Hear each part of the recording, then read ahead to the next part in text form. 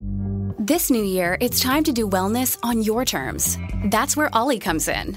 Thanks to their delightful gummies, you can actually get a good night's sleep. And you might finally stand a chance of staying focused. Because this is the year of you. Discover Ollie vitamins and supplements. These statements have not been evaluated by the Food and Drug Administration. This product is not intended to diagnose, treat, cure, or prevent any disease.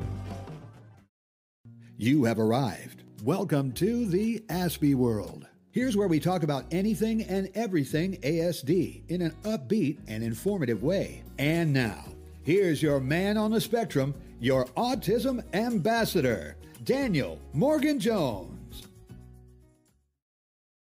It's three-time Pro Bowler and Super Bowl champion Keyshawn Johnson. I want to introduce you to my new show, All Facts, No Breaks. I'll be giving you the real reactions to the latest sports news and inviting guests in the sports and entertainment world to break it all down. Tune in and make sure you listen and subscribe on Spotify.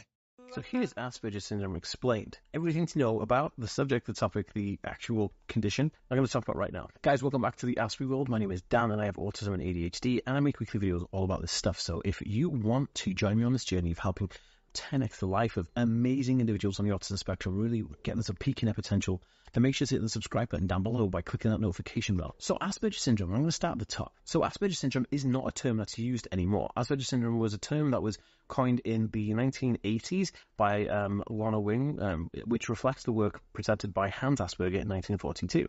Now, this work was predominantly used, on young boys to kind of come about the idea of autism and other types of neurological conditions under the autism spectrum umbrella.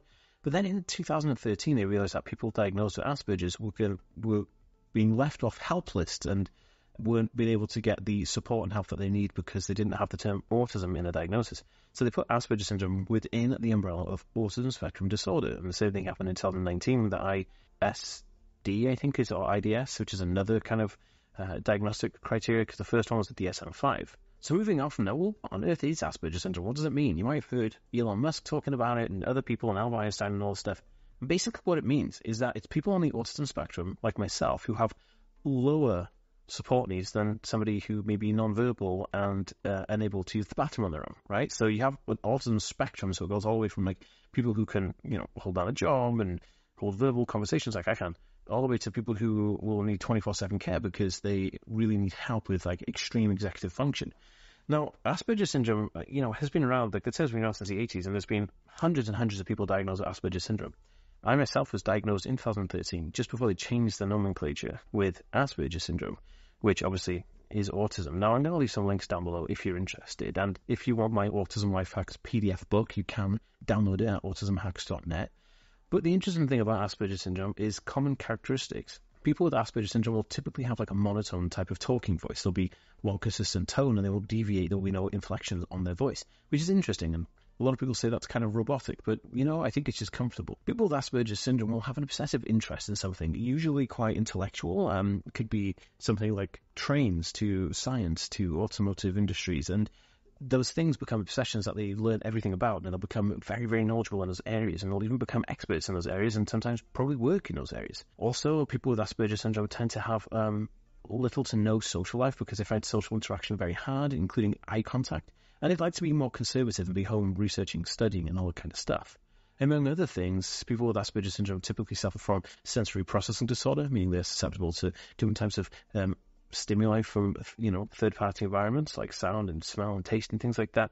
And this obviously impacts their ability to want to go out inside and do anything, and also impacts their ability to sleep properly as well. So they'll probably have a lot of sleep problems, which is really, really interesting. I think I gave 77 symptoms of Asperger syndrome in a video I did recently on my channel, so definitely go check that out. Guys, if you like this video and think it's educational, please share it on social media and give this video a like. It helps me out a lot. If you want to talk to me, comment down below. I read every single one. Peace. Hey guys, thank you so much for checking out this podcast. Make sure you are subscribed because there are people listening right now who are not subscribed to this podcast. I can see you. Make sure you subscribe. Okay guys, see you in the next one. Peace.